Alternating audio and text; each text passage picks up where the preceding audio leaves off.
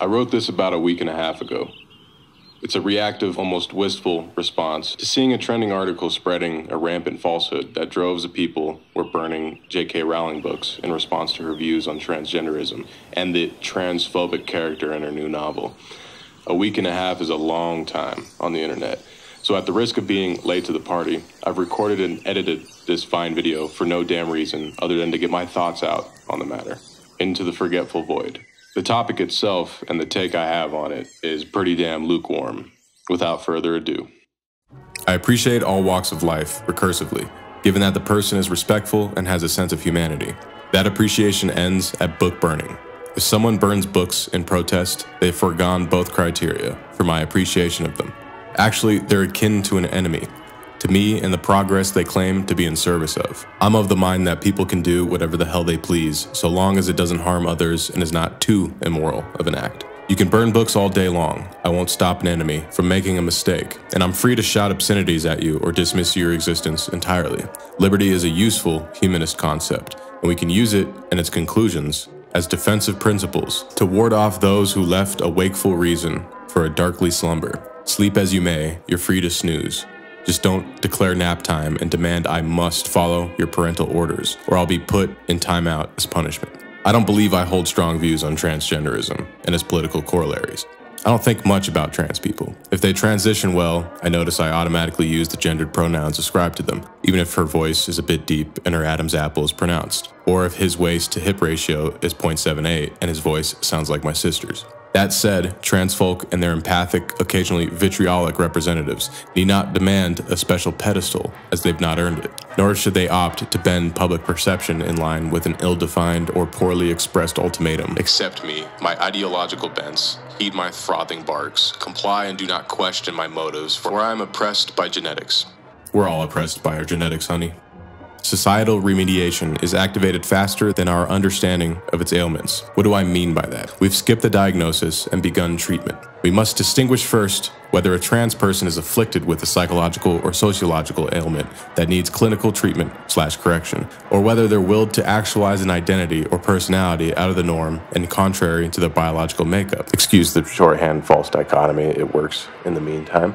It seems the trans person will face suffering regardless of diagnostics, and we should be understanding, perhaps compassionate, in this process. Not at the cost of diminishing our sense-making, not at the cost of offloading the suffering onto unafflicted children. You can say we're past inquiry, claim that the science is out, but I and many others don't buy it and smell bullshit. Sneaky ideological smuggling emits a stench rather than omits one, and the trans person suffers all the same.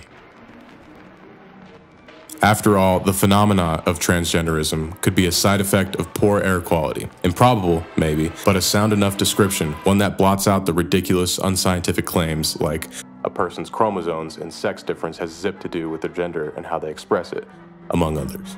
Skip the diagnostics, go straight to the dogma. Why the usage of diagnostics instead of hypothesis? Diagnostics implies a problem needing to be fixed. As presumed, the trans person will face specific and certain suffering. Their identity, or their expression of it, is not a problem, of course, but the suffering to assume their identity is. Often it's of the surgical and psychiatric variety. Sometimes it's just confusion, an adolescent confusion that passes as time allows, or a confusion that remains a permanent fixture. We don't know. We don't have enough data to support the claims we've been making. We lack scientific and clinical understanding. We should inquire ruthlessly and honestly while maintaining a mode of decency, always and without equivocation. Let's be frank. A growing confusion is riddling our society. Identity crises bound between and latch onto the wayward people without purpose or status or emotional stability. Increasing numbers of people are having difficulty discerning who they are and what their role is within civilization. This is a perilous notion and should not be dealt with lightly. It takes grit to struggle for your beliefs, to be actualized, and your place to be carved among our world, regardless of your understanding of your motivations, or whether the struggle begins at your genitals and ends at surviving post-op surgery.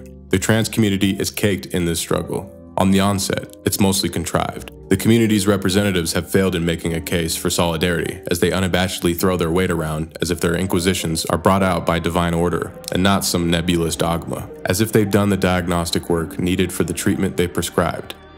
We ought to start making sense. We must make sense of what we mean when we push towards progress, rather than bandwagoning hysterics and subscribing to an informed psychosis. The path of least resistance might be carved by echoing absurdities, and the place you've carved for yourself may be a hell you deserve. What we've uttered unintelligibly are always shrieks heard by the ears of the future. We have no choice but to live in interesting times. Emotions are high, egos are inflated, and no one bothers to ask whether or not they're making sense. To the trans person who may hear this with umbrage, I say to you this.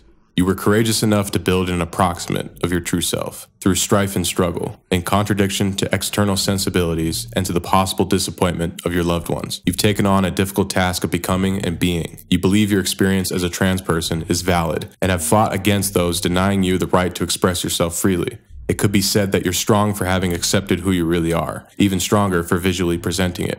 So why should a dead name bother you? Should the belligerence of others be suppressed by an isolated group of people, the trans community or its representatives, so that you may never face criticism or contradiction on how you operate in the world? And why do those who claim to represent you aspire to artificially inflict the pain of your certain strife onto children? If you need such reverence and deference to coexist, and if you cannot contend with an honest inquiry from your peers, if a fucking book written by a billionaire TERF is to be lit aflame and stamped out by your gnawing aggravations, then maybe popular acceptance of your gender identity should be the least of your concerns. And if you believe me to be simplifying or dismissing your struggles, then you've missed my point. While a silent majority failed to believe in the validity of your identity or the righteousness of your crusade, you failed in making your case effectively, especially if you find book burning to be vital for reformation. If you struck a match alongside your maggot-minded cohorts and burnt the pages of a more developed mind than yours, you've lost.